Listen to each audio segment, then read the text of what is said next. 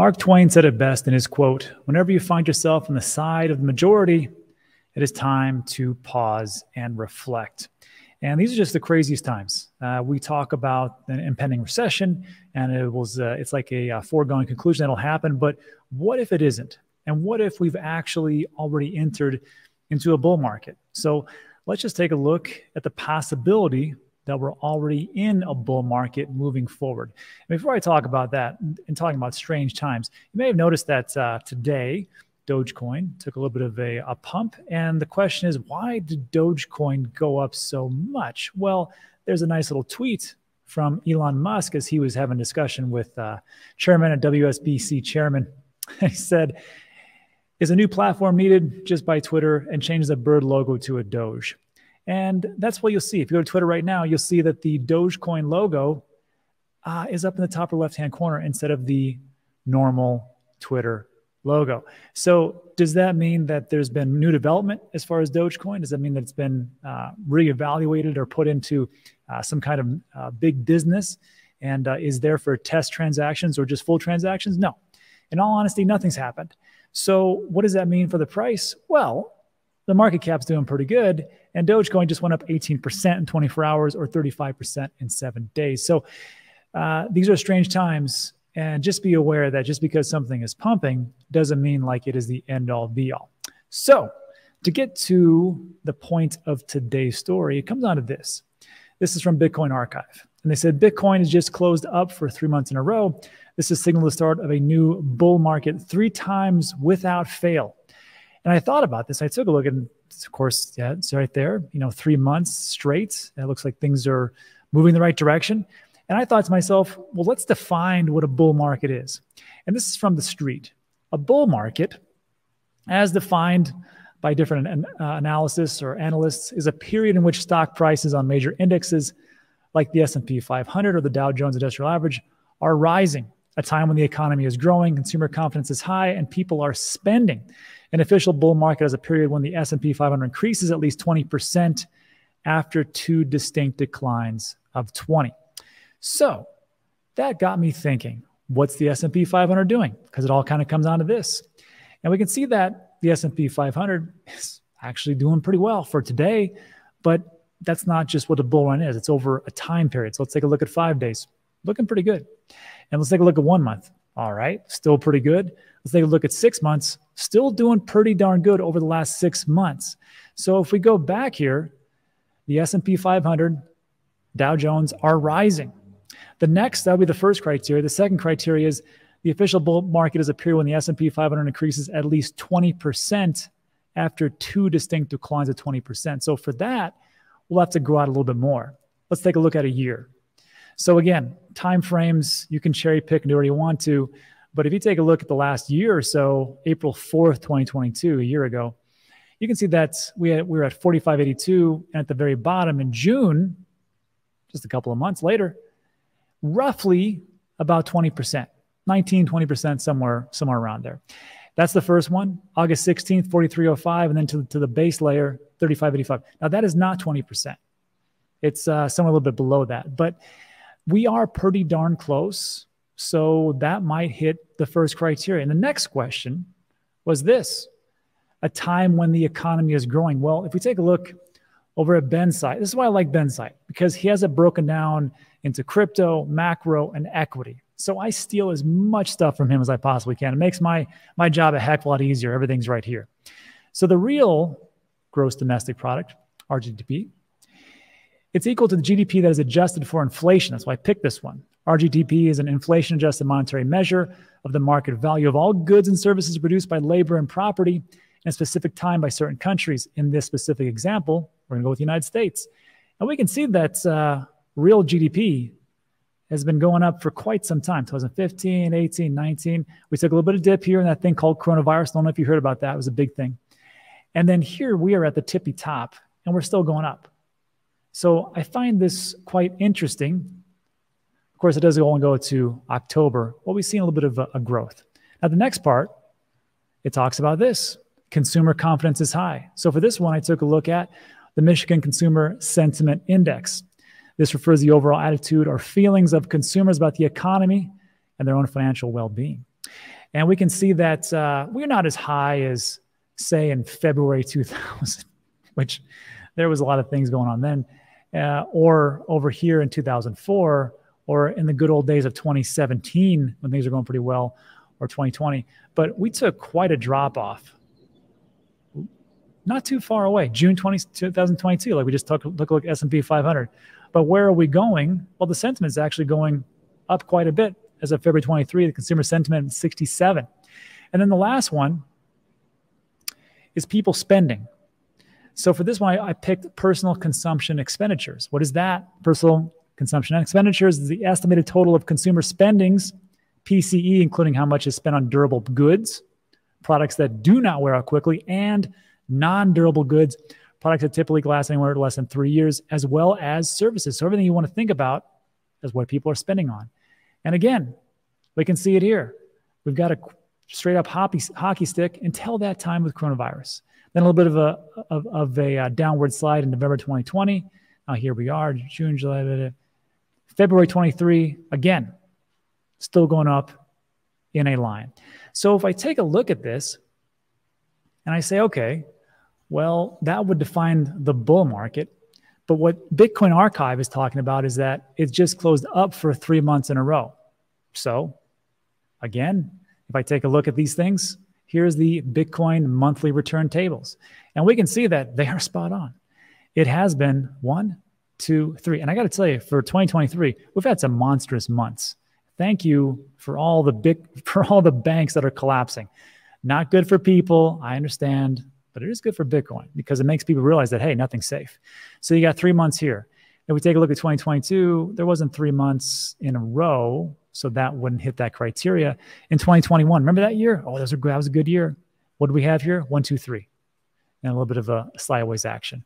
2020, no. 2019, we did have 3 months in a row, actually 5 months in a row. And it was a little bit choppy, but this was a good year to accumulate, I felt. And of course, going into 2020, nothing there, and then 2021. 2018, 2017, there was 3.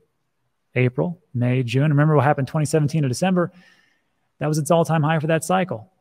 And then the next one would be 2013 down here, and then 2012, which is kind of a little odd data. But if you just take a look at what they're talking about, it could be. Now, does that mean without a shadow of a doubt that we are definitely in a bull run? That's not what I'm saying.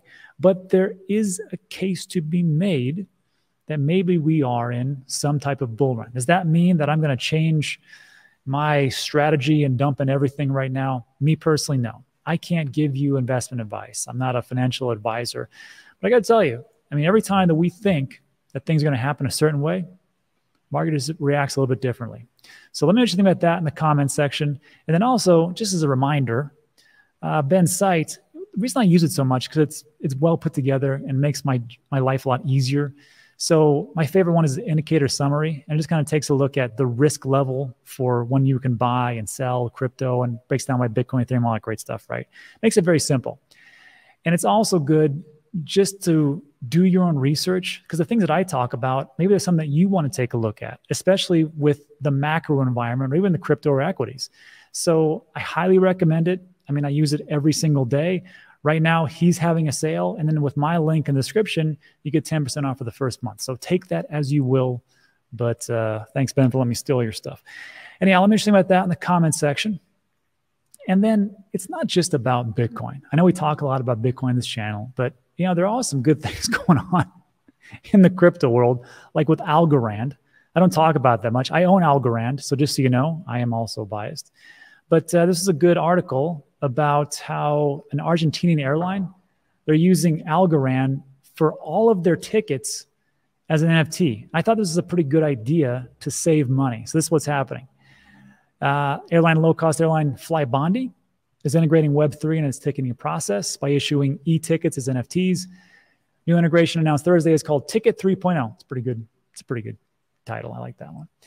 The NFT ticket technology built on the Algorand blockchain allows passengers to change their name, transfer, or sell their NFT tickets independently. It offers more flexible experience, allows passengers to buy in advance without having to define their travel plans or who their travels will be, which is pretty cool because if you can't just go to like Southwest Airlines and just buy a ticket for some time in the future. You have to actually pick the days. In return, the airline is able to reduce customer service costs and increase its revenue from trading fees. Again, great way to do things, because if you're using the old rails, there's a lot of fees for that. MasterCard, Visa.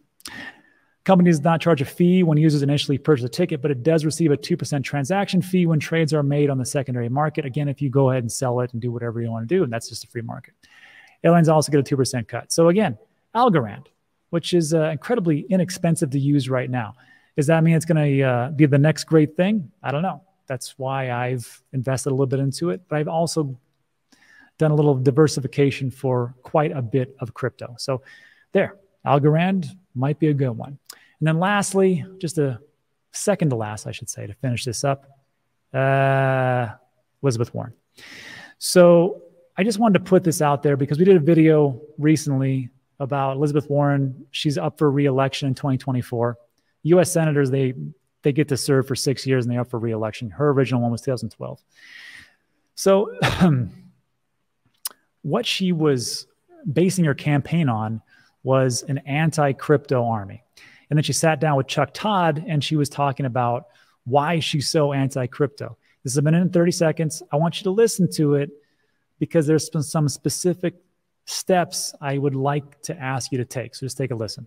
With Bitcoin, there's no thing that backs it up. And that's what makes it different. It's just belief. You and I assess. You assess the value is going to go down. I assess it's going to go up, and therefore I buy. So it's more like this artwork. No, because at the end of the day, I can hang that thing on my wall. Right. And I can enjoy it, or I can throw darts at it. You could sell it for money.